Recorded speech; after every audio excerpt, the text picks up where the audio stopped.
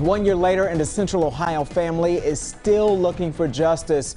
24-year-old Bryce Persang was killed last September.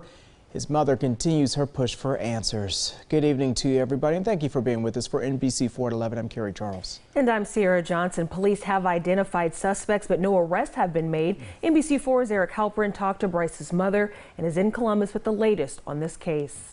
Well, Bryce's mom, Catherine, says she's started to get a bit better over the past couple months. She still does not have justice, and she says part of the healing revolves around getting justice. Catherine Persang wears this necklace every day. It's her way of taking her son Bryce with her everywhere she goes. Here he is. She's also put this heart-shaped lock on the Rich Street Bridge. "Forever my Batman" written on it.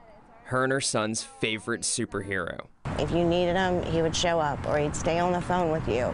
Whatever it was that you needed, he made himself available. She says her son always looked for the good in others and was extremely close with his nephew.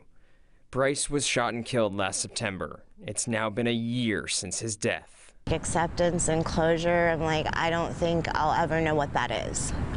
But I think that I'm starting to grow around my grief. In June, Columbus police identified 2 suspects in the shooting, 20-year-old Tahir Said and 19-year-old Hanat Abdul. Investigators say they believe the suspects have fled the country. Yeah, we know who the suspects are, but being able to find them is another story. So I have to fight go up this mountain in a different way. Trying to find a way for his justice.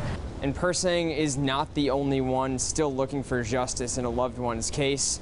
She urges anyone who has information about Bryce's case or others to contact police. Local for you in Columbus, I'm Eric Halperin, NBC 4.